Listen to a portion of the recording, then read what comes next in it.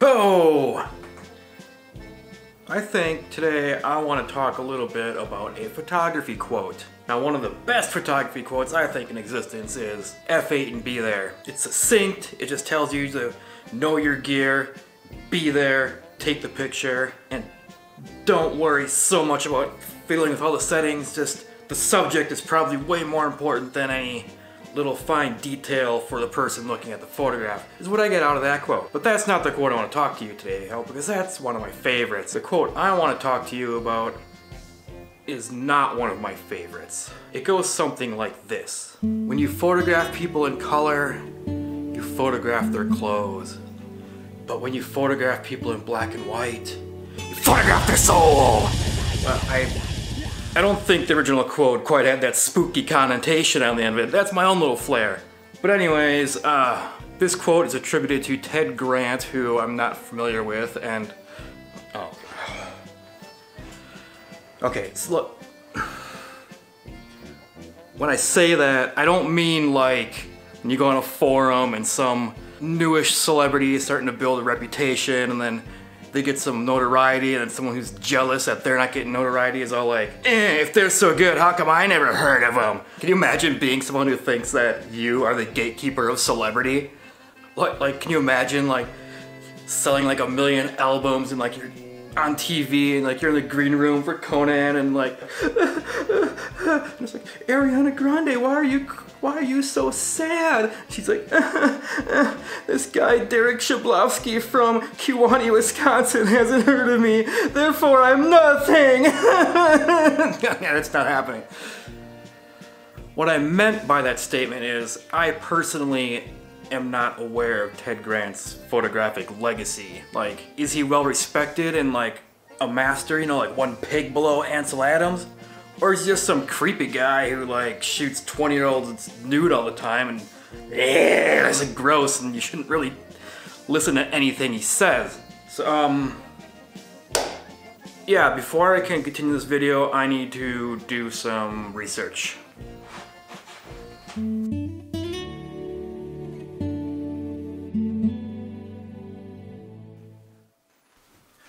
Alright, Mr. Grant, I got your book. It's time we discover what kind of photography chops you actually have.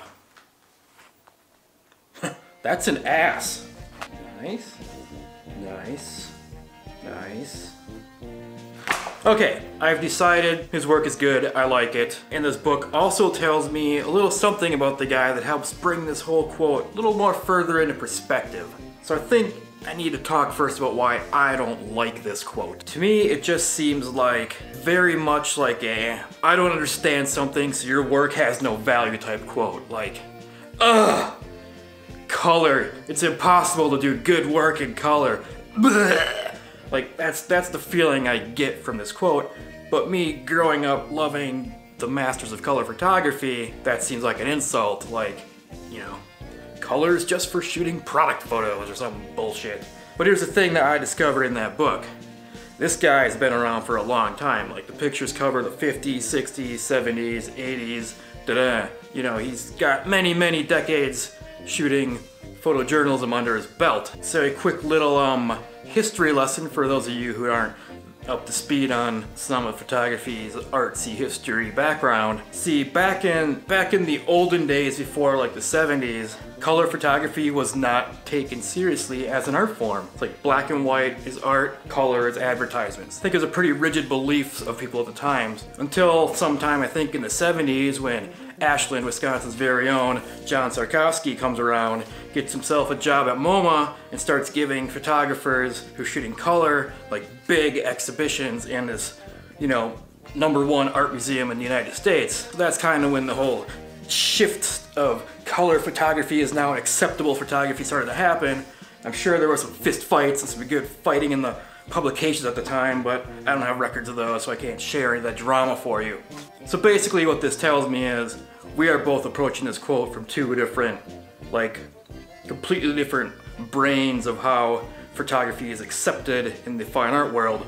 I'm the more modern kid who everything can be art, and he's the more old school, raised in a time when no, just black and white is art. That context of the quote helps me understand why I'm not a fan of it, but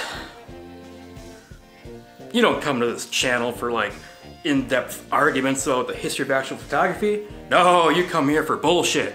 And that's why I'm gonna look at this quote from a very, very hyper-literal angle and just yell about it, because yelling at stuff that doesn't matter just feels good and makes me feel happier. So here we go. You photograph a person in color. You photograph their clothes. Let's look at a portrait I took a few years ago. Impromptu shot when this guy, Bud, came up to me and was like, nice camera. How would you title this portrait? I stupidly called it Bud and the dog whose name I forgot because I forgot what he told me. But I guess that's not an appropriate title for this picture because it is merely a photo of a plaid shirt and I guess a white collar, because collars are dog clothing, okay? If I want to call this photo Bud and his dog, I gotta display it in black and white. There we go. Now it's officially about the subject and not his outerwear. But what do we even know about how souls and film even work together? Like, can a soul be captured on color medium? Like, if I desaturate this to black and white, is the soul even present because I had the audacity to not even shoot it in black and white originally? Or the soul sitting there going like, oh dear no, this photographer, he's got color film in his camera. Let's just back away quietly and let him take a picture of this clothes. I don't want to be in this. What's the nature of souls? Does a digital sensor capture the soul? Because that's just like running all the color stuff through a filter. It's not even like black and white film. Does the soul be like, yay, I'm getting captured, then like hit the CCD and be like,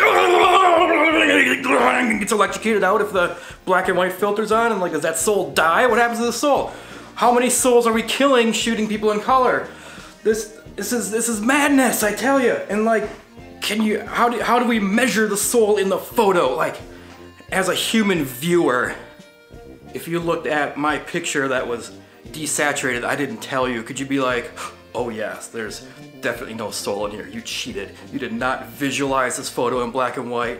What is wrong with you? Why are you showing me pictures of clothing?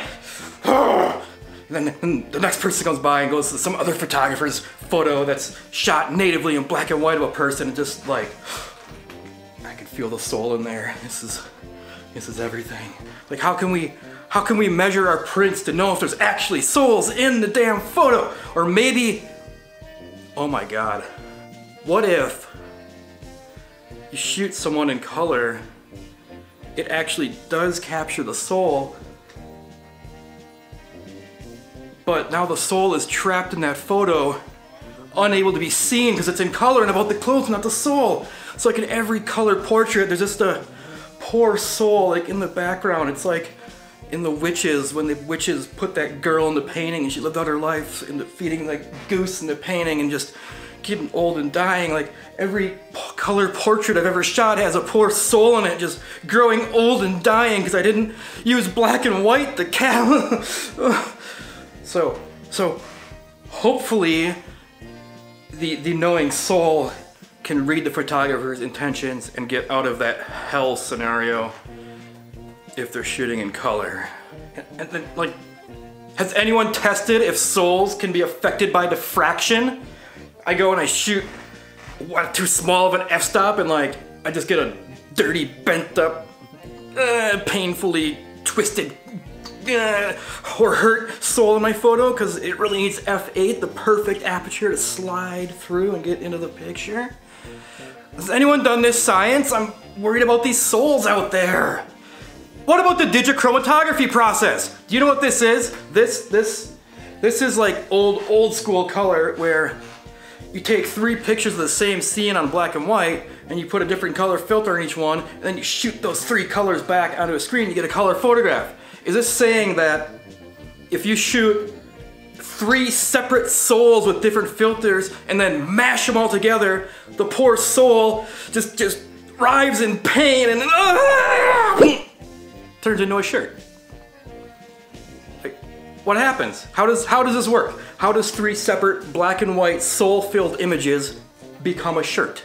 So does like each color channel, like where they overlap, represent a different part of the outfit?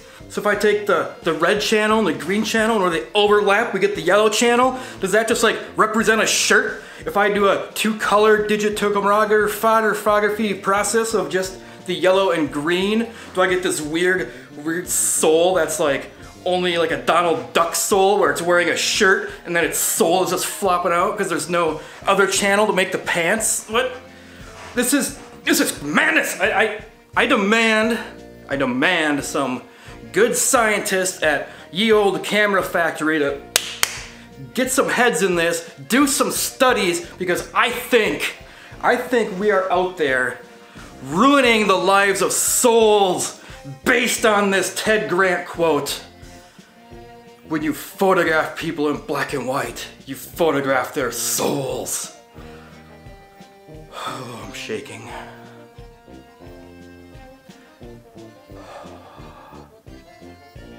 Please subscribe for more dumb photography stuff like this.